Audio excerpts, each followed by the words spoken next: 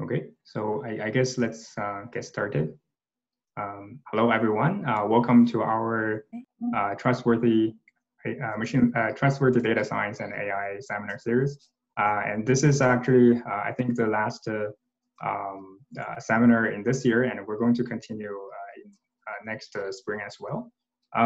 So today our speaker is Professor Jian Tang, who is currently an assistant professor at the Mila-Quebec AI Research Institute, and also a professor at HEC Montreal, which is the business school of the University of Montreal.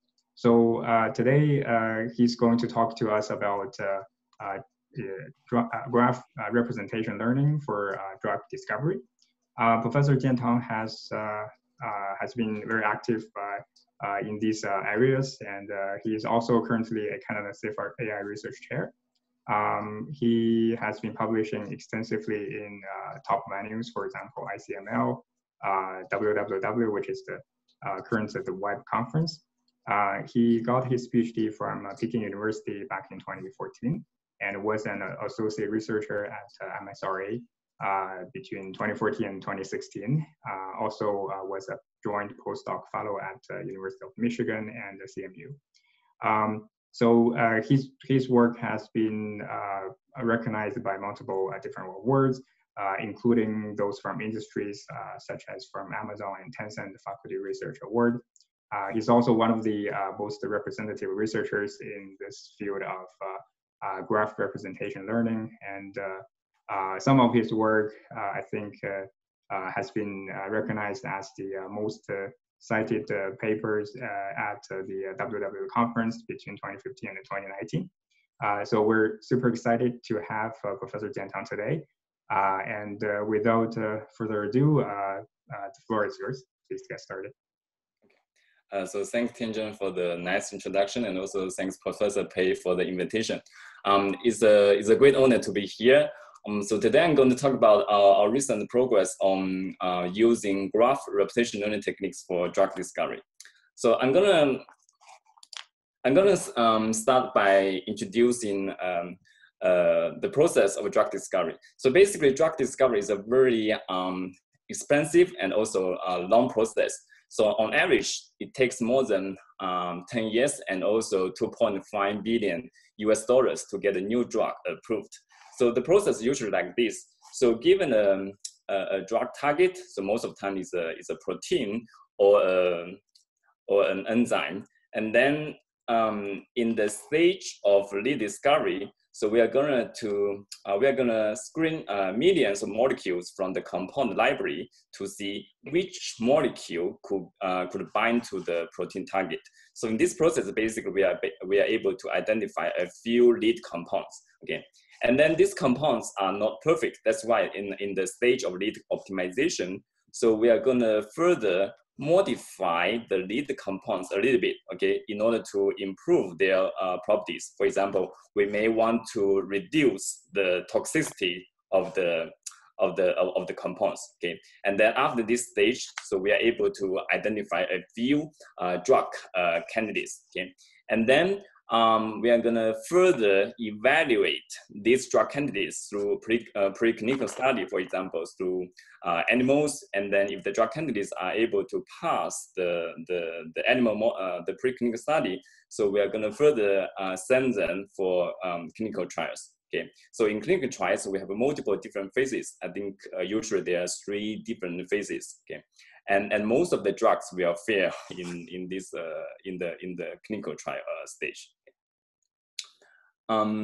So you can see that in the process of drug discovery, the most important data are actually molecules, and then molecules can actually be represented as a graph. So each node is an atom. So there are different kinds of like bonds or different kinds of edges between the atoms. Okay, so that's why graph representation learning are very useful and also important for drug discovery process because we can use those techniques to analyze molecules. Okay, so here I summarize the most fundamental research problems in in drug discovery. So the first problem is related to molecule property prediction. So which is a very fundamental machine learning, fundamental problem in both the stage of lead discovery and the lead optimization. So basically in this stage, given a specific molecule, we want to predict their chemical property, right? So this is really important. For example, if we want to identify a molecule which could potentially hit a protein. Okay, so this is the first fundamental machine learning problem. The second fundamental problem is related to molecule design and optimization. So this process is the inverse problem of molecule property prediction. So in this case, so we are given a property, then our goal is trying to find a molecule which is able to satisfy the given property, right? So this process is very important in the stage of lead optimization, because in this stage we are really trying to find a molecule to satisfy a set of property. Okay, so once a molecule is identified, okay, and then the next problem is related to how are we able to synthesize this molecule in practice, because the molecules we designed may not exist in nature, and actually most of the time they don't exist. So our goal is, the question here is, are we able to synthesize this molecule based on the existing ones? So this is related to the problem of retrosynthesis prediction. So basically, given a target molecule, are we able to find a set of like reactants, a set of like existing molecules which could be used to synthesize the given molecule? Yeah. So in the rest of the talk, I'm going to talk about our recent progress in each of the three problems.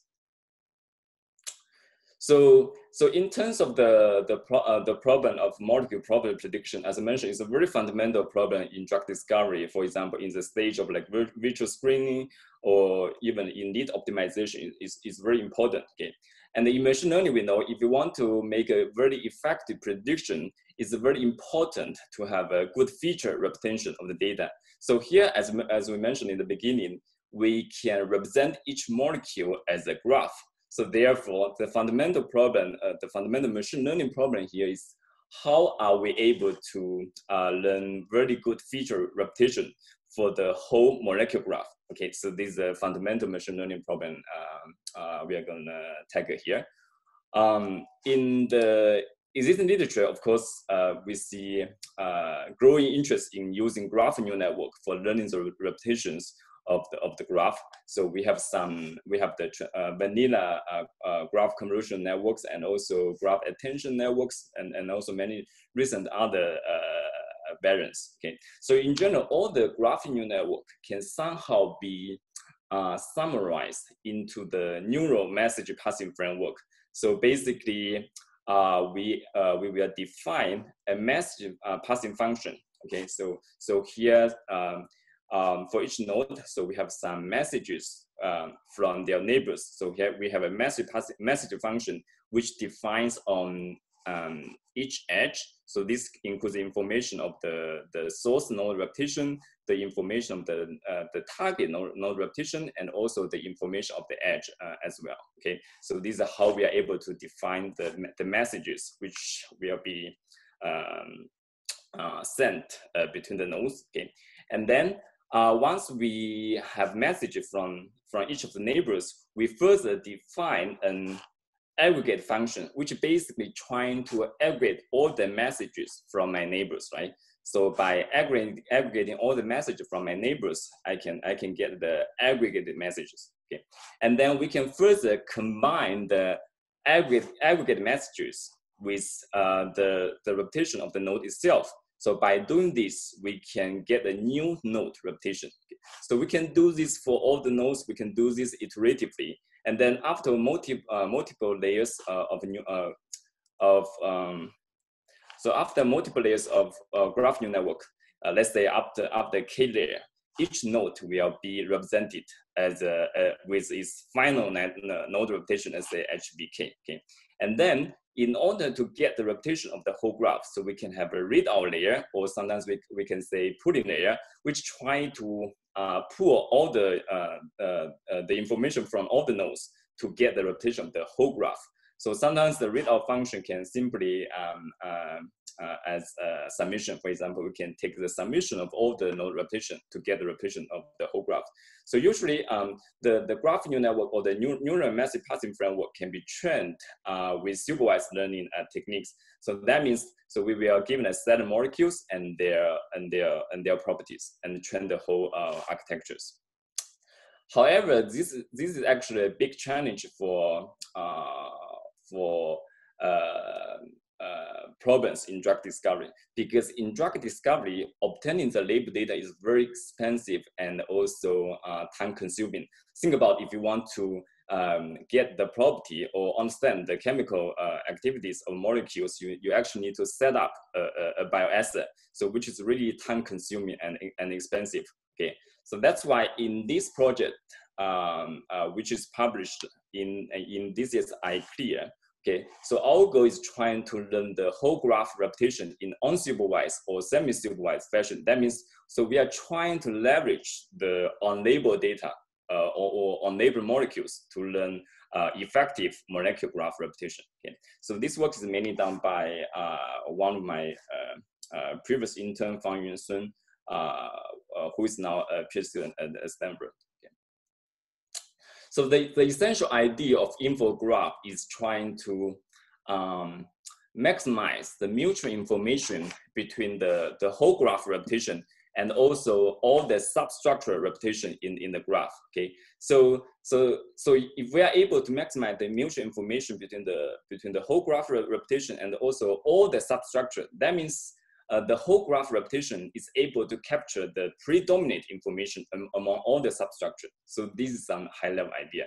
So more specifically, we can use multiple layer graph neural network, or let's say K-layer graph neural network. In each layer, so we have some aggregate layer or aggregate function and also combine functions to iteratively update the node repetition. And then we can actually summarize all the local structural information centered at every node I. For example, H phi I here represent all the substructure centered at node I. So we can do this by concatenating on the node repetition, the repetition of node I in different layers. Remember that the repetitions of node I in different layers basically capture the substructure of different granularity, right? So and then we can concatenate all of them, and then we can get the information of all the substructure centered at node I. Okay, so these are how we get the node repetition, and then we can further summarize the information of all the nodes. So basically, we can use some readout function to get the repetition of the whole graph. Okay.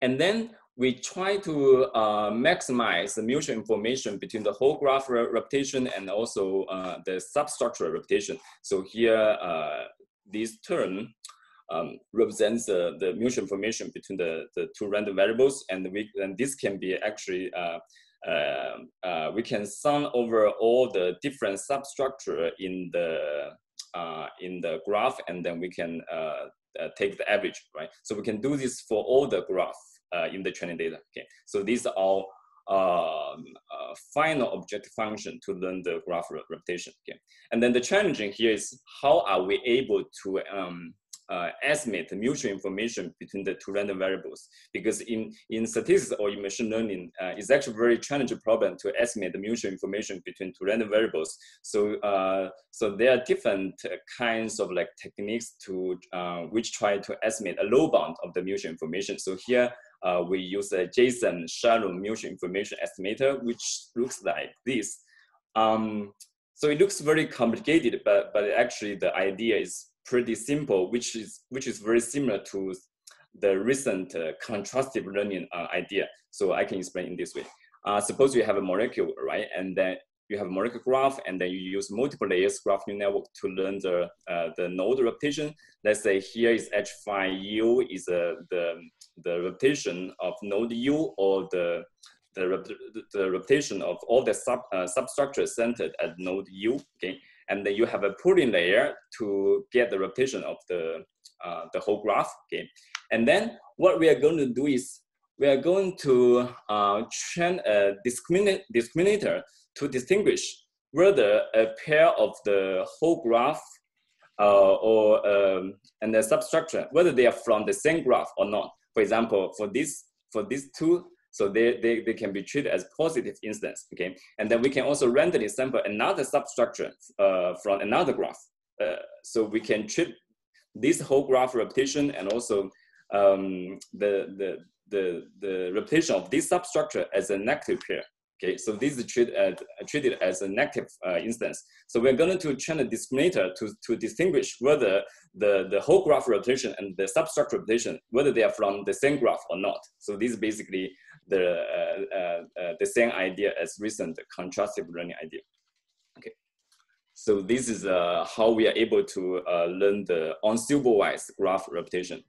So we further extend this idea to the semi-supervised learning setting. So basically in this setting, so we have two kinds of loss functions. So one is the unsupervised loss function based on mutual information maximization idea. So another is the classical supervised loss function, for example, the cross entropy loss function. So if we are doing graph classification, okay. And then a simple way to do semi-supervised learning could be simply combine the two loss function. And for example, we can use the same encoder in the supervised training and also the unsupervised training. Okay. However, such kind of method could be problematic because the two objectives may not agree with each other. So suppose we use the same encoder, but this same encoder may not be able to satisfy both objectives. Sometimes it could lead the problem of like a negative transfer. Okay. So that's why we actually introduced another more advanced technique.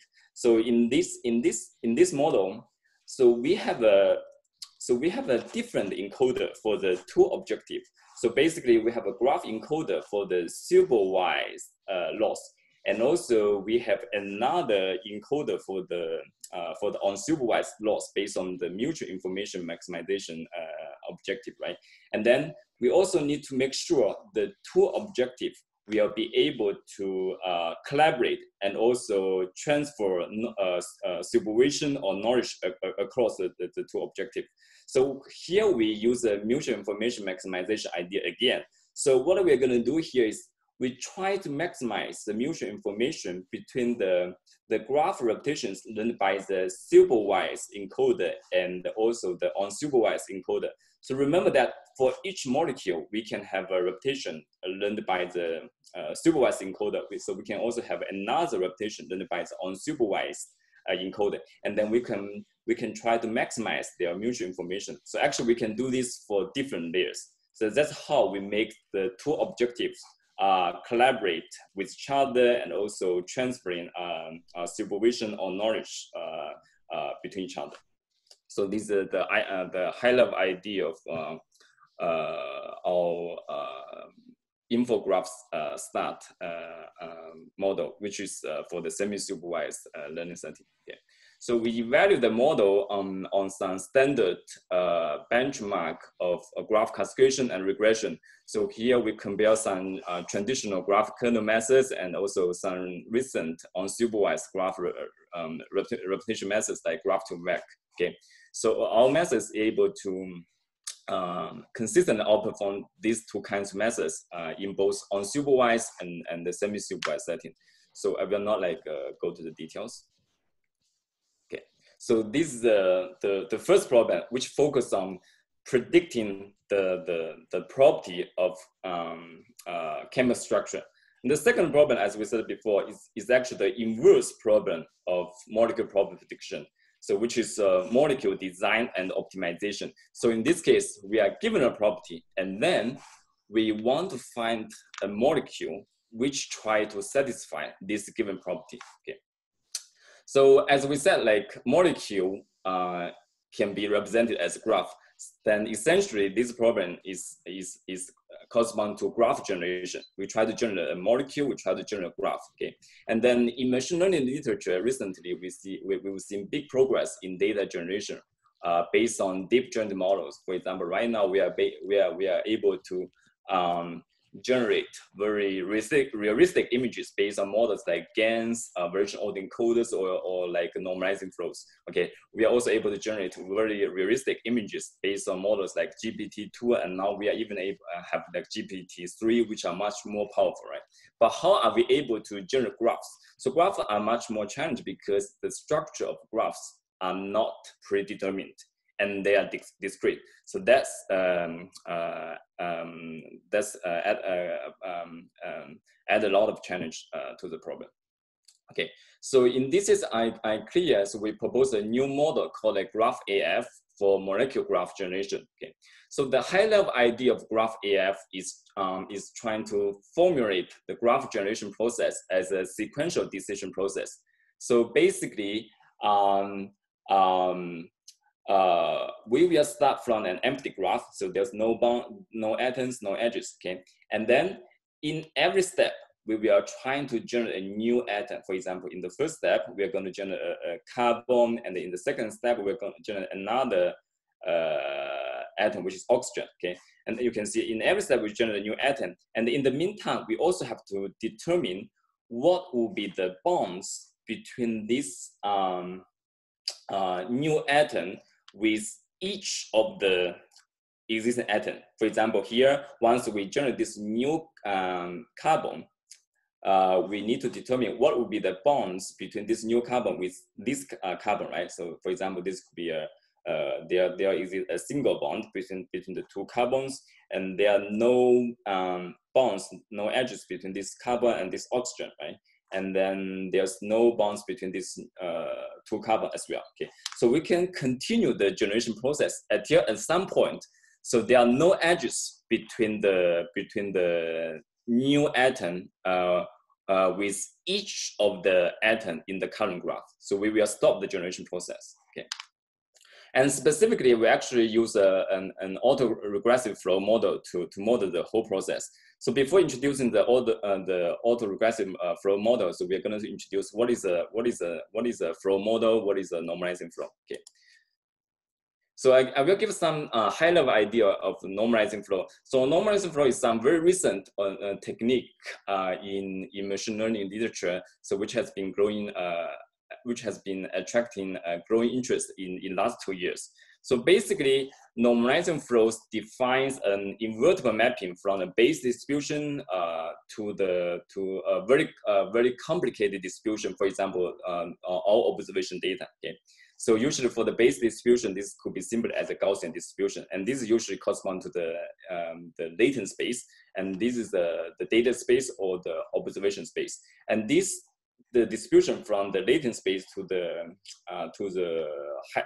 observation space or the data space. This is a 1-1 mapping. Okay, and actually we can define the mapping based on neural networks. Okay, so the good thing about normalizing flow is that so we are actually able to calculate the exact likelihood of data. For example, if we want to calculate the likelihood of data X in the data space, so we can actually map that into the latent space, and we can get the probability in the latent space, which is very easy to calculate because this is a simple Gaussian distribution, right? But besides this probability, we also need to multiply by the determinant of the Jacobian matrix of the transformation function. Okay, so based on this change of variable theorem, so we are actually able to evaluate the exact likelihood of data, which is not possible for other generative models like GANs or version autoencoders. Like for GANs, basically you cannot calculate the likelihood, right? But for models like version autoencoders, you're only able to calculate the lower bound. Okay.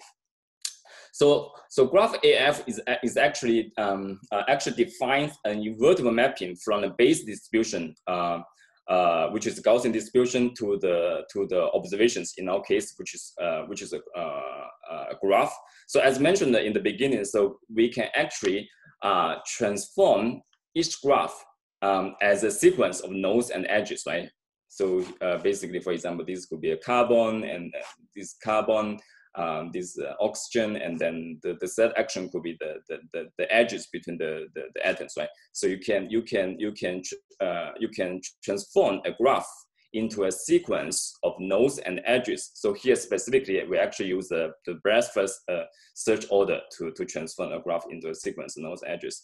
And then, so you can see that for each action in the sequence, so we can actually associate it with a random variable. So each random variable is from a base distribution, for example, Gaussian distribution. That's how we are able to define a mapping between the base distribution to the observation space. In here is a sequence of nodes and edges. Okay, so you can see that the base distribution is basically a high-dimensional Gaussian distribution, and here is our observation space. So this is the invertible mapping. Okay, so I will give some high-level idea why we have to use. This looks very complicated, like techniques. What is the advantage using such kinds of like a flow technique? So the first advantage is that for the normalizing flow, because we actually define some mapping from the base distribution to the data distribution. So we can use multiple layers of nonlinear neural networks. So that means we are able to model very complicated data distribution. So therefore, the capacity of the normalized flows are usually very high. So this is one big advantage in terms of their capacity in modeling different kinds of like data. Yeah. And the second one is also the generation process is sequential, but the training process is actually parallel. So therefore, the training could be very efficient. And also the inference or the sampling process can remain as sequential. The sequential generation nature is actually very important because so during the generation process, in each step, we are either trying to generate a node or trying to generate an edge. And then in every step, we can actually check the chemical rules. For example, based on for the current substructure, are they able to satisfy all the chemical rules or not? If they are not able to satisfy the chemical rules, so we are going to stop the generation process and start the generation process again. Okay, so this is a good way to guarantee the molecule we generated are always valid. Okay, and here are some results.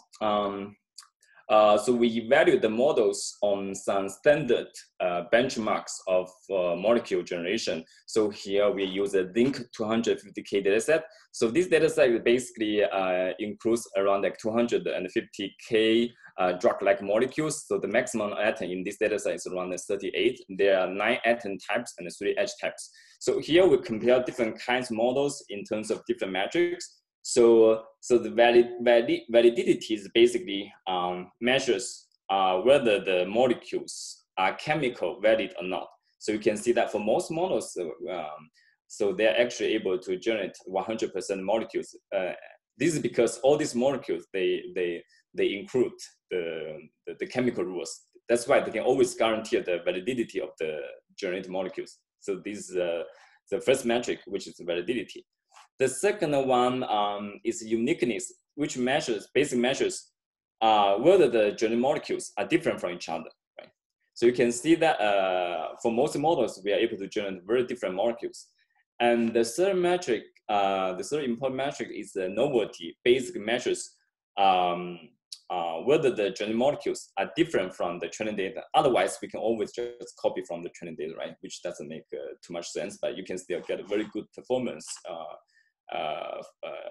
in the first two metrics. Okay, so you can see that our graph AF models are able to generate valid, unique, and also new molecule by training on a large set of molecules. So this is the first task, which is basically trying to generate very realistic molecules. So here's some results of the molecules we generated, which looks like pretty realistic. But of course, there's still some problem there. For example, some of the structure may not exist in practice because this doesn't look like a ring. Okay, so the first part basically focuses on generating realistic molecule generation. But in practice, generating the realistic molecules is not sufficient because our goal is actually trying to generate a molecule with designed properties. So that's why in the second part, we focus on the goal-directed molecule generation. So our goal is trying to search a molecule which can satisfy our constraint or our goal. Okay. So here we use reinforcement learning techniques. So as we mentioned in the beginning, because we actually formulate the molecule generation or graph generation as a sequential decision process. So therefore, we can actually use reinforcement learning process or techniques to fine-tune our generation policy. Or specifically, so we can define some of the important concepts in reinforcement learning. For example, what is the state? So state is basically the current subgraph. What is the current substructure you have generated so far?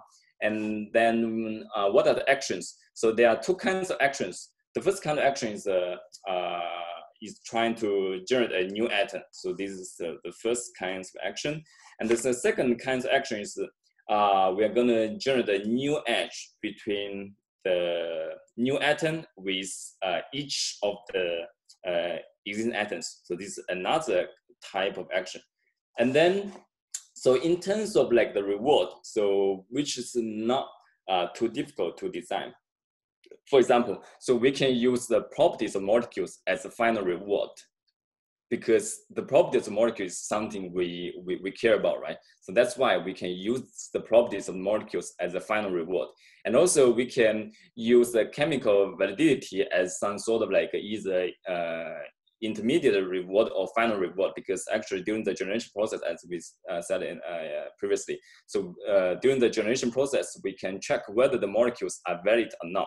Okay, so that's why we can use the chemical validity as an intermediate reward. But of course, the final reward, because we want to make sure the final molecule, the molecules generated in the last step will be valid. Okay. And then, so we can fine tune the generation process based on reinforcement learning techniques. So here specifically, we use some Polish gradient optimization technique. So here are some results. So here, so we focus on two kinds of properties, So one is P log P, another one is the QED, so which basically measures the drug likeness of the molecules. So here we show or we compare the results of different methods in terms of the top 3 molecules they searched. Okay, so you can see that our molecules are able to, our model are able to outperform some of the state-of-the-art models in the literature. Okay, of course, right now there are new models which are able to do better, because this paper is published in. It was on archive like last year, but you know how fast it is now in machine learning literature. So this sort of like an old paper. Okay, so there's some new techniques for sure that's able to do better. Okay. So here's I show some examples of the best molecules we've searched or we've identified for the 2 properties. So you can see that for the P log P, so we've identified some molecules, some molecules with optimal P log P properties, and here we've identified some molecules with which has good drug likeness. Okay. Of course, I have to mention here we actually focus on a single property optimization. That means like we only trying to find a molecule which try to maximize a single property. But in practice, I think a more realistic setting is trying to do multi-objective optimization. So basically, you try to find a molecule which are able to satisfy multiple properties. So there are a lot of recent research on this topic. Okay. So here are some more experiments in terms of a constraint optimization, because remember that if you remember in the introduction of the drug discovery process, so sometimes we are not generate the molecules from scratch. So we will start from an existing molecule and then try to modify the molecules in order to improve their properties. So here basically we evaluate that setting. So we will start from an existing molecules, and then we are going to make some a few changes. For example, we add some atoms, we remove some atoms, and we add some edges or remove some edges. So by making only a few changes, we hope to significantly improve the property of the molecules. So here in this case, you can see that by making very tiny changes, we are able to significantly improve the property of the molecules. Okay. So this is the second problem, which is molecule design and optimization. So basically, we try to identify a designed drug candidate. Okay, as we said like in the beginning, most of the time the drugs the drug structure we design may not exist in nature. So we must think about how are we able to synthesize those molecule structures based on the existing ones. So that's related to the problem of retrosynthesis prediction or retrosynthesis planning. So basically, in this case, we are given a designed molecule structure, and we are going to we want to identify a set of like molecules or reactants which could be used to synthesize the target molecule structure. Okay, so this is called like a retrosynthesis prediction or planning. Okay, and specifically in this year's ICML, we propose a new algorithm which is called like a graph-to-graph framework. Okay, so the essential idea is like this, because remember that each molecule is a graph, and then we want to find a set of reactants, a set of molecules to synthesize a target molecule. So that's why mathematically it can be formulated as a graph, a mapping from the graph, which is a target molecule, to a set of graphs, which are the reactants. Okay, and then the whole framework can actually be divided into two stages. So which are reaction center identification and also graph translation. So let's look at a little bit more details. So the framework looks like this. So here is a target molecule. Okay, and then what we are going to do is we want to identify where the reaction happens. Okay, so basically we try to identify the reaction center. Once we identify the reaction center, what we're going to do is we're going to break the reaction center, and then the target molecule will be broken into two synthons or two different substructures. Okay, so if you break this one, you can get these two different substructures. Remember that for the synthons or they are not complete structure. They are not complete molecules. That's why we have the second stage, the graph translation stage. So basically, in this stage, we are going to complete the synthon into a complete molecules. Okay, so each of the complete molecule will correspond to a reactant. So we can do this for each of the synthon here, and then we can get a reactant, a different reactant here. So by doing this, we can actually map the target molecule structure to a set of like reactants.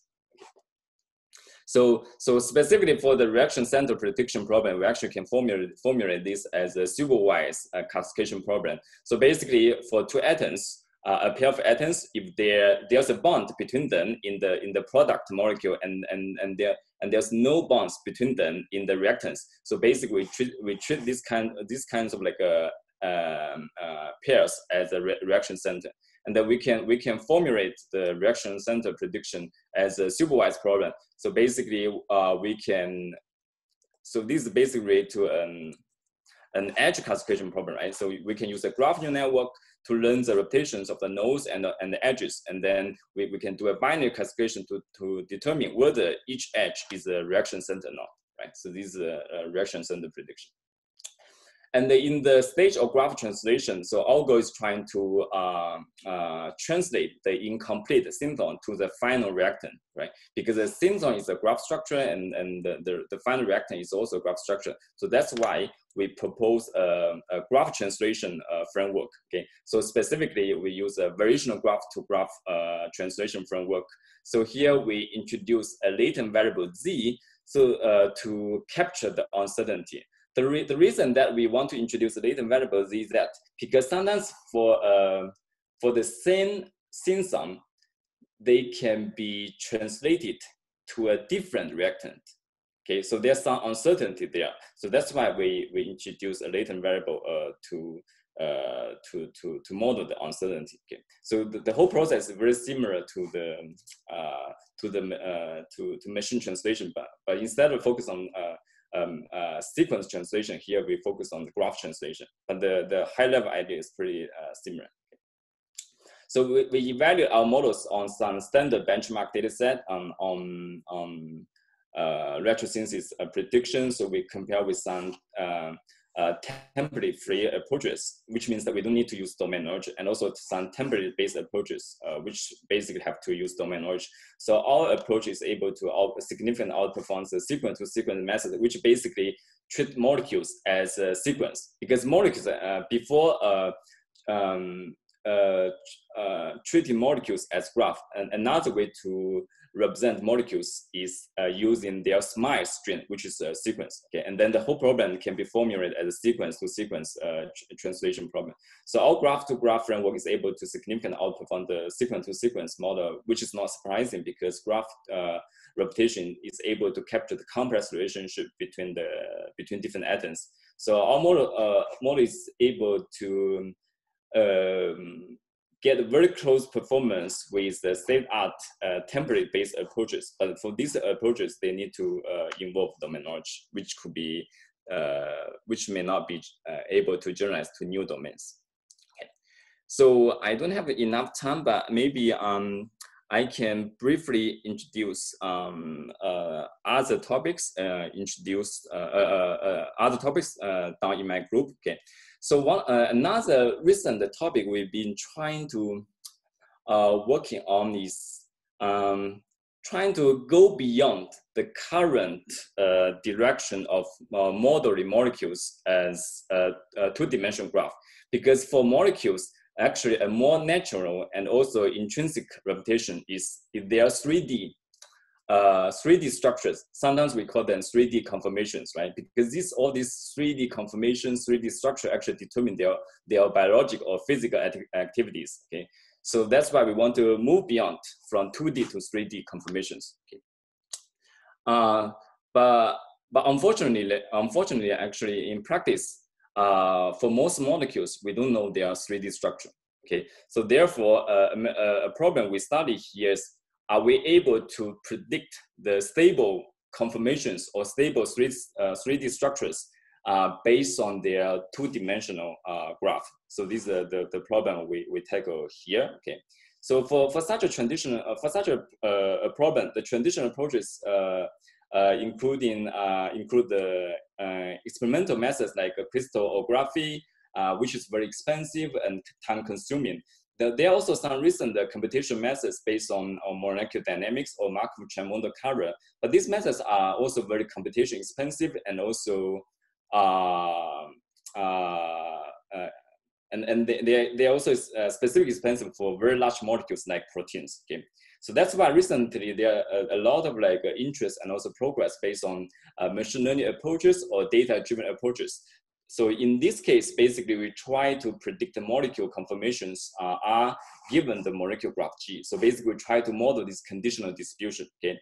So, however, even from the point of view of machine learning, it's very challenging because the conformation they are rotation and translation equivalent. That means that if you rotate the conformations, the coordinates will change, but there's still the same conformation, right? So that's something you need to model, which is very challenging. Okay, and the second challenge is that for each molecule, they actually have multiple stable conformations. So that means this conditional distribution is multimode, right?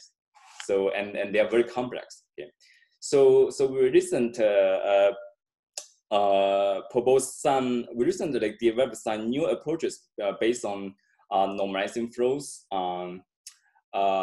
for molecule conformation generation. So this is mainly done by my grad student Ming Kai and Shitong, and also collaboration with Joshua Benjamin and Jian Tang in UIUC. Okay. So possibly we don't have time to go into the details, but the paper is in submission to iClear. Maybe you can find the paper there, and we will receive the notification very soon. Okay, and then here maybe I can show some of the results here. So here's some examples of generative conformations for molecules using our model. So here, given a graph, so we are able to generate different stable conformations for the given molecular graph. Okay. So here are different examples. Here we actually give a visualization how our model are able to generate stable conformations. So basically the model will start from some random positions, and the model will gradually correct themselves, and then eventually find stable conformations. Okay. Also, by the way, this actually relates to some recent progress on protein structure prediction. So you know, I think last week or the week before last week, there's a huge result or breakthrough in terms of like AI for protein structure prediction, right? So that problem, so our problem is actually very related to that problem as well. So for AlphaFold or AlphaFold 2, their goal is trying to predict the protein structure, the 3D structure of the proteins. And for protein, they are also molecules, but they are very big molecules. And then, so in that model, so the input will be a sequence, which is the amino acid sequence of the proteins, and they try to predict the 3D structures of the proteins as well. And so in our case, we actually focus on small molecules. So we try to predict the 3D structures of small molecules. So there's some connection between our work and also the recent AlphaFold protein structure prediction results. Okay, and then so by far we basically only talk about like molecules which are small graphs. And then next, there are also some very important research in terms of like big graph. So in drug discovery, not only have like small graphs like molecules, but also big graph like medical knowledge graph. So for medical knowledge graph, basically they encode the relationship between different kinds of like medical entities, like relationship between disease, drug, and phenotype, genes, proteins, and side effects. So we can construct the relationship between these entities based on a variety of different data sources, for example, the multi-omic data and also biomedical literature like PubMed. So there's a huge like effort and also interest in the biomedical community in building big medical knowledge graph for a variety of like applications or purpose. And one specific application we care about is actually drug repurposing. So basically, what is the goal of drug repurposing? So the goal is trying to, given a disease or could be a new disease, we're trying to identify effective drugs from the approved list. Okay, for example, actually there's a lot of research this year for drug repurposing for COVID-19, right? Suppose given the COVID-19 disease, are we able to identify a few drugs from the approved list, which could be useful to treat COVID-19 disease. So actually, this relates to the link prediction task on knowledge graph. So for the biomedical knowledge graph, so we have different kinds of relationship between, for example, disease, drugs, and genes or proteins. And the algorithm is trying to predict the links between the drugs and disease. Okay, so this still we still have some this project is still ongoing. And to summarize, I think there's a huge potential of AI in accelerating in revolutionize the process of drug discovery, which used to be very slow and expensive. But now we have so much data in the biomedical domain, so we can use AI techniques to extract evidence and then identify promising drug candidates. Okay? And the many data in this domain are actual graph structured. For example, the molecules, which are small graphs, and also the biomedical knowledge graph, which are very big graphs. And then that's why the recent graph representation learning techniques or graph neural networks has a huge potential in drug discovery. So there are few fundamental problems like molecule property predictions and also molecule design and optimizations, retrosynthesis predictions, or drug repurposing. So in the future, I think there also are quite a few important directions to work on. So the one direction is the one I just mentioned. So most of the current techniques are based on 2D graphs. I think in the future it will be very important to move from 2D graph to 3D structures, the 3D conformations of the molecules, which actually are more intrinsic and natural, and determines the biologic and also physical activities of molecules. So another big direction, I think, is drug discovery with very limited label data, because compared to other domains of AI like computer vision, natural language understanding, or speech recognition, the number of label data in drug discovery are very limited. Okay, and it's very expensive and time-consuming to obtain, right? So I think there are a lot of space in this direction, so we can explore different kinds of techniques. For example, active learning, self-supervised learning, multitask or transfer learning, or fusion learning. Okay, so this space I think is still very open. Okay. And then I also want to do a little bit of advertisement. So we actually have a tutorial in this year's Triple AI with some friends on AI for drug discovery. So I'm gonna speak in the tutorial with Fei Wang from Connect and also Fishun Chen from Cleveland Clinic. So if you're interested in this topic, so you're welcome to check out our tutorial in February.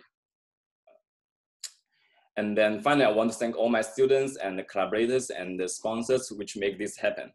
And this is some reference for this talk. With that, I will stop here and happy to take some questions. Thanks very much.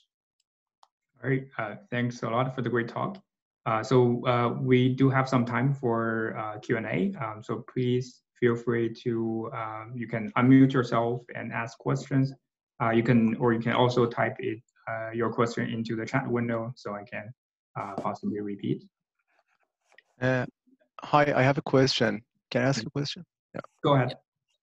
Yeah, so I have a question about the combination of reinforcement learning and graph AF that you were explaining.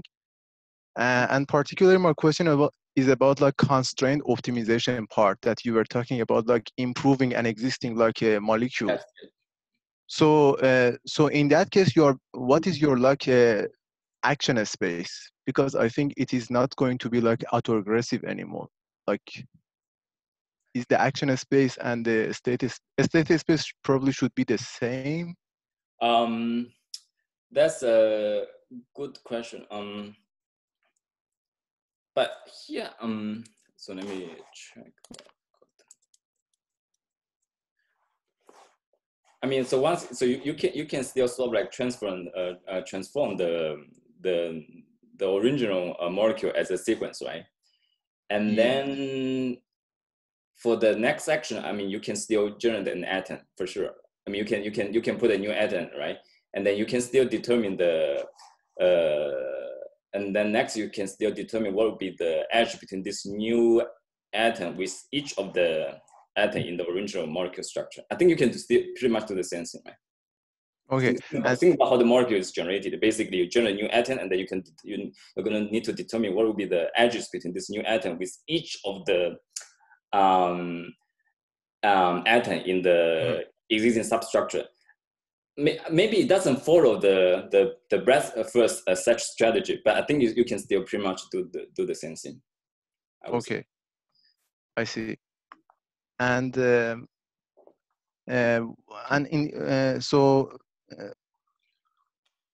like when you were comparing your approach with other method like GCP, and there was a table like at the beginning, like the first kind of part, validity without check, this one. So what do you mean by validity without check? Because in this like comparison, I can see like graph AF is pretty much the same, like for example at GCPN, but there's a huge difference in terms of validity without check. Right. So yeah, that's a good question. As mentioned here, so that's why it's a good thing for graph AF. The sampling process is sequential. So remember that for graph AF, so at every step we generate a node or generate edge, right? And then we can get a substructure. And then at every step we are going to check whether the current substructure are valid or not based on the chemical rules. Yes. we can do this as long as the model, their sampling process are sequential, right? So Yes. that's how we are able to incorporate the chemical rules during the sampling process. Okay. Yes. So for the validity without check, that means like during the generation process, we don't do the validity check during the in the intermediate generation process. And then we only validate whether the molecules are valid or not once the molecule is already generated in the last step, right? And in here you are also using reinforcement learning, yeah? Here is a basic focus on generating the realistic molecules. Here we don't have like reinforcement. Reinforcement is like the goal-directed task, right? So here we only we don't use reinforcement. Here's basic only like MLE, maximum likelihood, right? So we only focus on generating like realistic molecules. Here there's no reinforcement in this part. Okay. And my last question is actually all of these approaches, your work like is applicable to directed graphs as well, because I think like in the molecule generation it's just for undirected case, yeah? For undirected graph,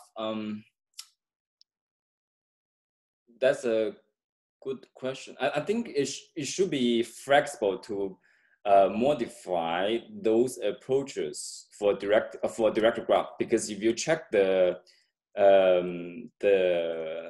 idea or the techniques of graph neural network is actually designed for directed graph, right? So if, for example, the messages actually they are defined on the direct edges. So I think it should be very easily to modify those techniques for a directed graph. I wouldn't say it's a very difficult thing. Oh, I see. Okay. Thank you. Thank you. So I think we have a few questions in the chat window. Yeah. So right. So the first one is similar to the 3D confirmation. Even for 2D graph generation problem, say adjacency matrix is used as graph structure. How to deal with the issue of isomorphism or ensuring the permutation invariant? Okay, so the problem is you don't deal with that. So for a given molecule, as long as you can generate in some way, that's fine. We don't deal with that problem in graph generation, right? You can generate the graph in different ways, but as long as you can generate in some way, then that's fine. That's I think that's my understanding. But of course, it would be perfect if you can model this like isomorphism or permutation invariant issue. But I think in practice, this is a very difficult problem. And then from the point of view of like the practical application, doesn't matter, because as long as we can generate the molecule in some specific way, I think that should be fine. So, so I also would like to make a short kind of announcement that we also have a little bit advertisement at the end of today's talk. So please stay with us. So the other question that's here is from Donghong Cai. So except the domain each graph generation model aims to, what's the difference between graph AF and the graph RNN? Right. So yeah, so graph IN also generate the graph in a sequential way, but like the big difference is that graph AF use the normalizing flow framework. So that's a big difference between the two. So as I mentioned, like during the talk, a big advantage of using the flow framework. Actually, there are two advantages. So the first advantage is that the flow method, so usually we are able to define a very flexible density function. That means the capacity of the flow model is usually much larger than the autoregressive model. So which means that we are able to model the complex distributions of the molecule. So this is the first advantage, which is the strong capacity of the flow-based model. And the second advantage is that because for the flow model, although the generation process is sequential, but actually the training process actually can be done in parallel. So that's another advantage in terms of like computational efficiency.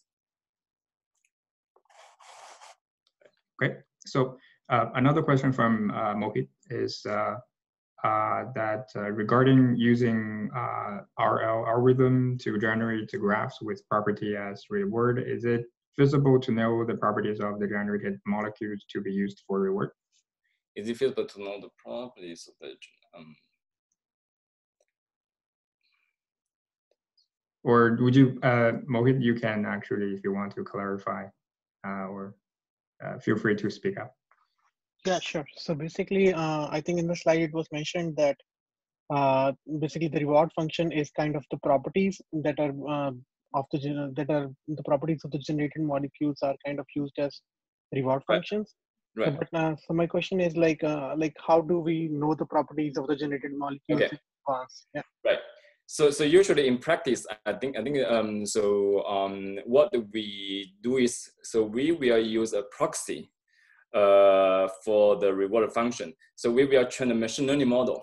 So basically the property prediction model we introduced in the first part as a reward function. So we will train a machine learning model, and then given molecule we can predict their property. So that's what we did. That's what we did competition. But of course, in practice, once you really have a molecule, if you want to know the chemical properties, so you actually have to evaluate them through like clinical trials. But during the machine learning stage, or during the in the beginning of the drug discovery stage, we usually train a machine learning model to predict the properties of molecules.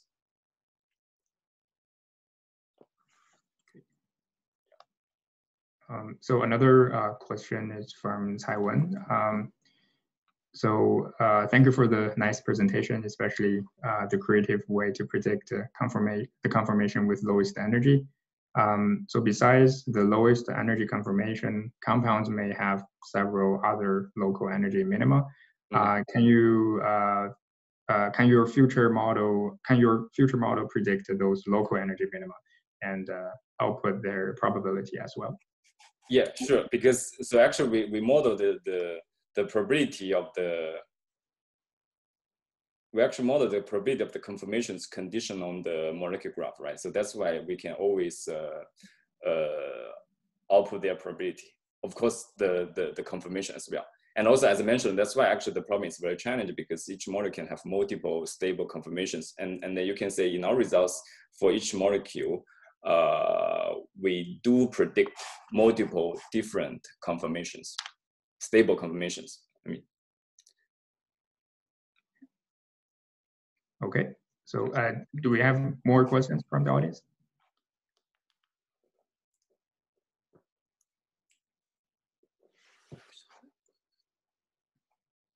Okay, so here's another one from Changqing.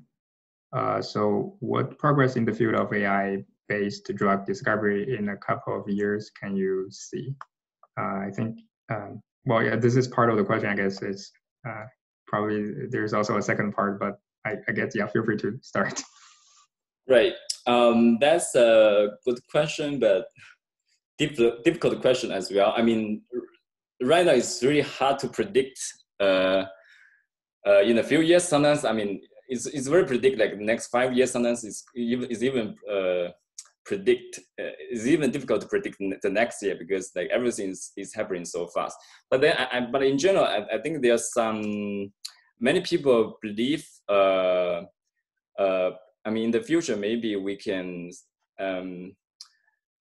find a new drug within 1 year that could be possible, like within the next 10 years. And then there are already a lot of like progress in the industry. Right now, there's a lot of like new startups focused on AI for drug discovery, and those startups actually work very closely with the big pharmaceutical companies, and those big AI for drug discovery companies. So basically, they will generate new drug candidates or compounds for the pharmaceutical companies, and the pharmaceutical companies are able to evaluate those candidates. So I think we see a lot of progress. I think at the beginning of this year, there's actually a paper published in Nature by startup called like in silico medicine, which is located in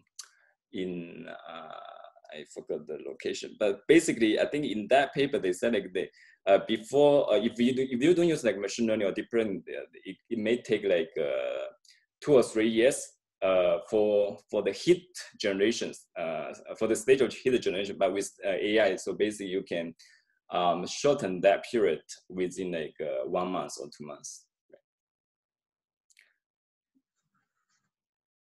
Not sure whether answered your question, but I would say definitely there will be a huge progress. I think definitely I totally believe AI will revolutionize the field, but it's hard to predict when, or it's hard to predict, I would say. Yeah. So yeah, we have a kind of a maybe related question, which is, have you applied your approach to discovery of COVID-19 vaccine? We haven't worked on like COVID like vaccine, but we do work on COVID drug repurposing. So there's still some ongoing research at Mila. So at Mila we have a very big effort working on drug repurposing for COVID-19. So basically we try to identify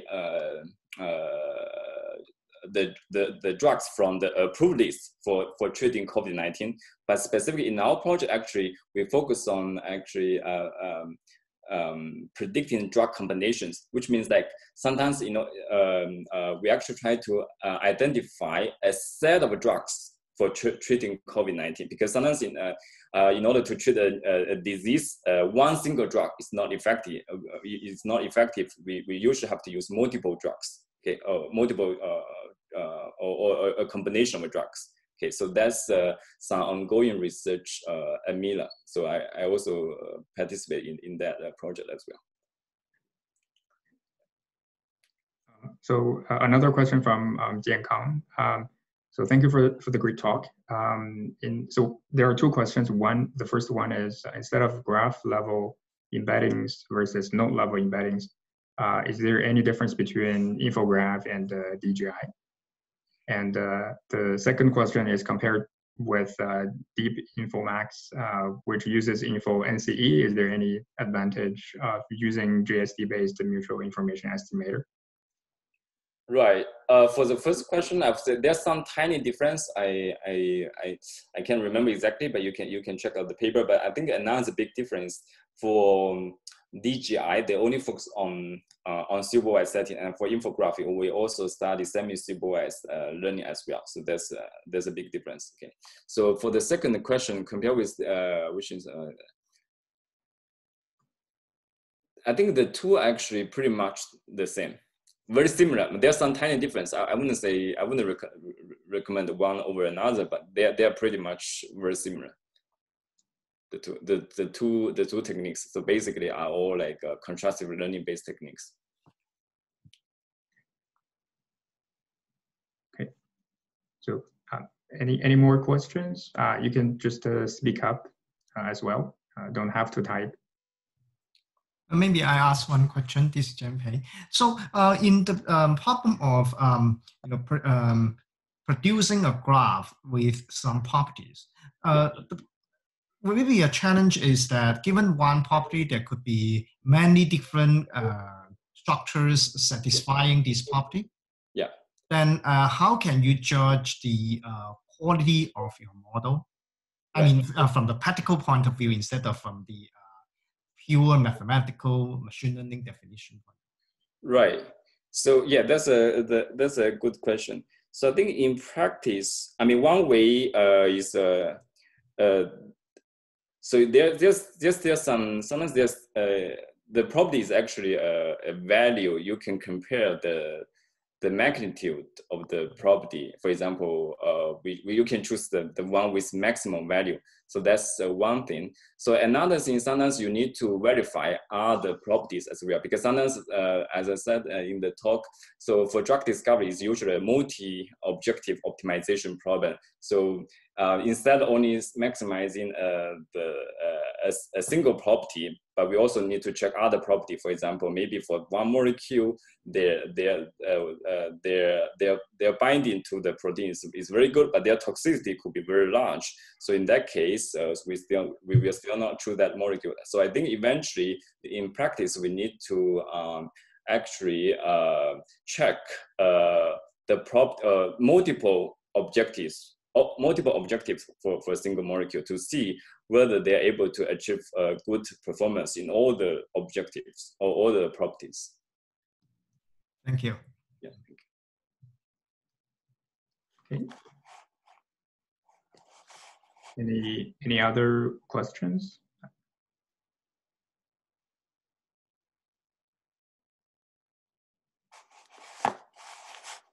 Okay.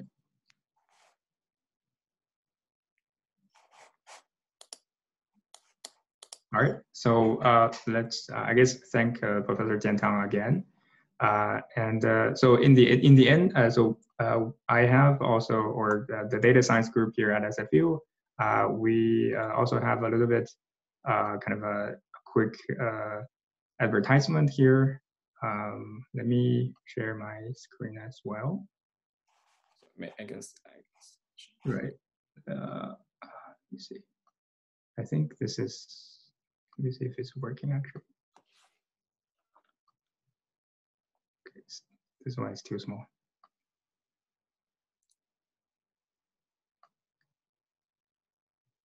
Okay, so thanks everyone for staying with us this long. The data science, so we're the SFU Data Science Research Group, and we have currently 5 faculty members together here. I think Professor Martin Esther is also here. Professor Jianpei, Jian Wang, and Qi Wang, including myself in the end.